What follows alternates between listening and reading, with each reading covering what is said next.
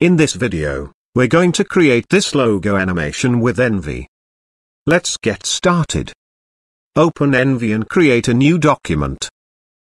First we need to set the scene settings. Change the background color. In RGB, change red at around 0.25. And the green at around 0.6. And then we're going to change its duration to 50 frames.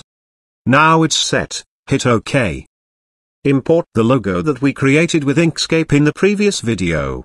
If you haven't yet, you can download the SVG file in the description below. Now select the object and center it to the scene. By opening the Align dialog, center it horizontally and vertically.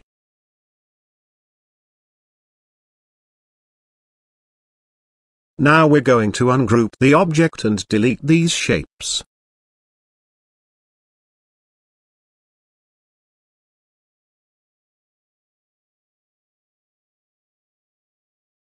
Duplicate it and change its color to yellow. And then we're going to scale by pressing S, and then give it a value of 1.1. Hit enter and then flip it horizontally and vertically. Go to point mode, and move these nodes until it overlaps with the shape below. Hit X key to constrain to X-axis. Basically this object will serve as a mask and when it is animated will reveal the shape below. Now we're going to animate the object's X translation. Scroll down the scroll bar, to fit the timeline. And go to frame 40. Now, move the object to the right until it reveals the object below. Hit X to constrain to X-axis only. Go to frame 1 and play.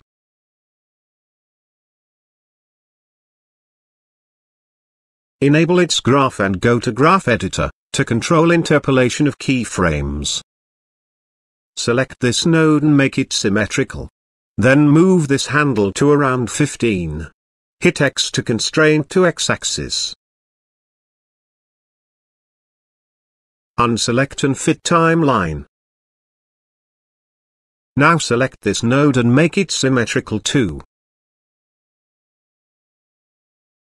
Move handle to around 50 at Y-axis. Unselect node and select again. And move the handle to 0 X-axis.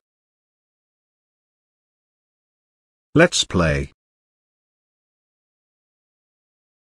Now it's better. Now change the blend mode of the top object to DSD out.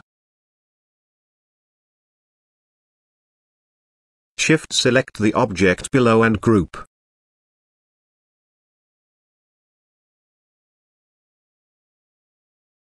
Then promote to layer, so that the mask does not influence objects outside the layer.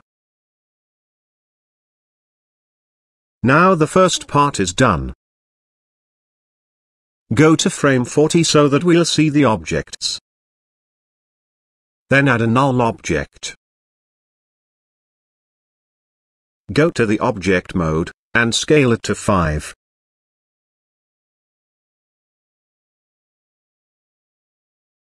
Then center it to the scene. Now select the animated layer and add parent transform effect.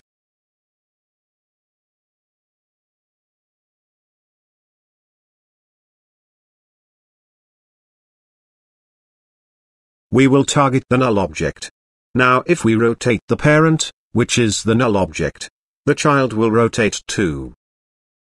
Now shift select the null object and group.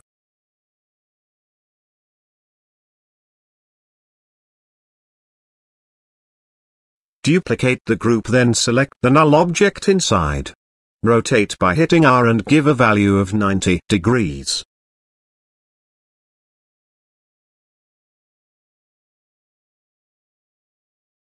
Duplicate the top group and select again the null object inside. Then rotate it again 90 degrees.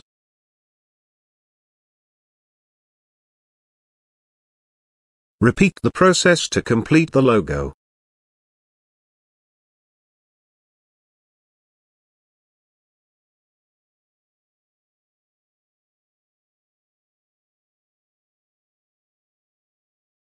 Now let's play.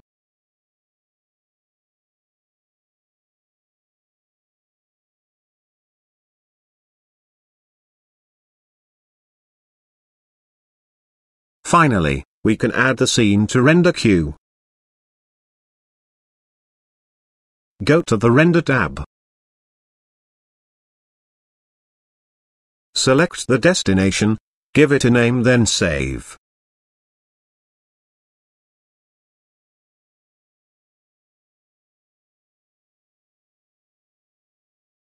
Then choose the WebM as the format in the output settings.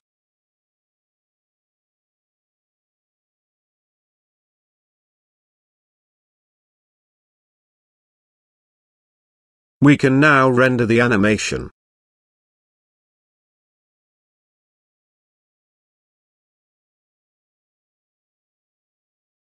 Please subscribe to my channel. Thank you.